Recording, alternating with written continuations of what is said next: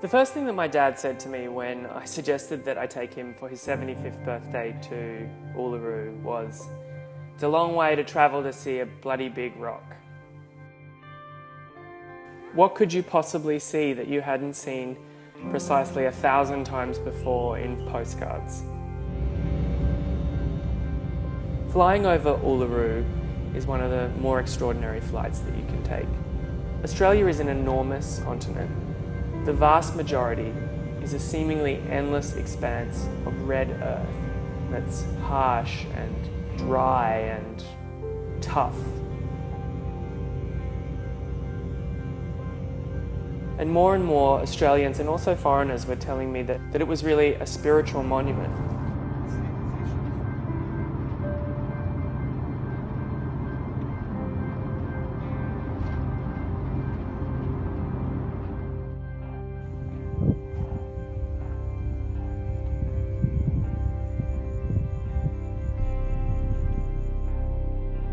When we decided to go for a few days rather than one day, I thought, oh well, we'll just hang out on the veranda and drink a few beers and catch up.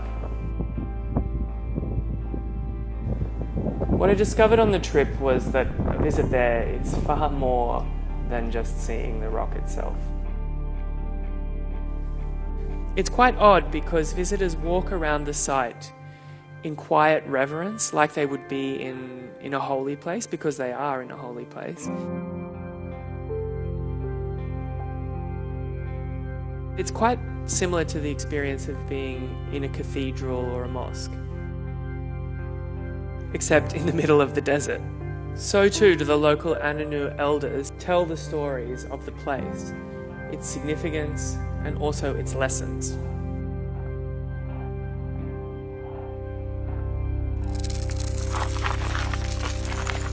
It would be fair to say that most Australians know little of the teachings and culture of the continent's original inhabitants.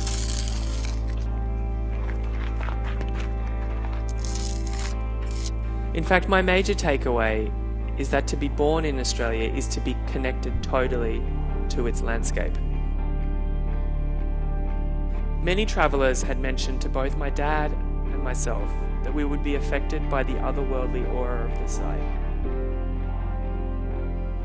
What I can say clearly is that it offers a singular experience of being dwarfed by nature in a benign way and enlightened by the values and startling beauty of the world's oldest living culture.